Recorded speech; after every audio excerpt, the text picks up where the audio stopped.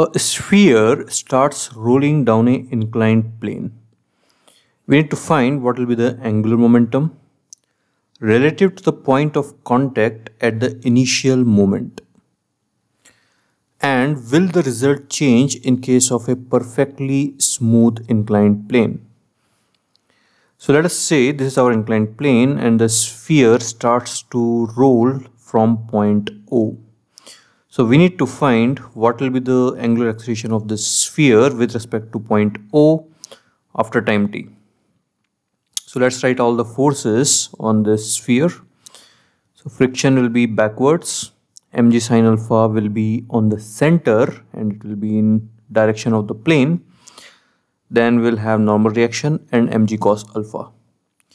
So these are all the forces on the sphere.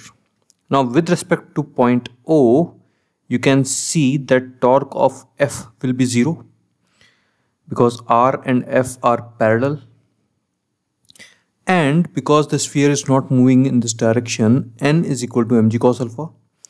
So torque because of N and mg cos alpha overall also becomes 0. So only force that's causing the torque is mg sin alpha, and that force is a constant. So now we can directly say that angular impulse is change in angular momentum, or tau dt is equal to dl.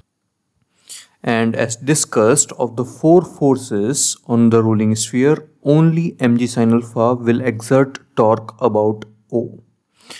So torque will only be mg sin alpha into this distance, and this distance is r. And because mg sin alpha into r is constant, so it will be outside of integral. So we'll put the limits and get L is equal to mg sin alpha into RT, our answer. Now in case of smooth plane, you can see that only force missing will be frictional force, except that the other three forces will still be same. And the sphere is still not moving normal to the surface, so normal and mg cos alpha is still same. So in this case also the only force that is causing the torque is mg sin alpha. So on a smooth plane, torque is still due to only mg sin alpha.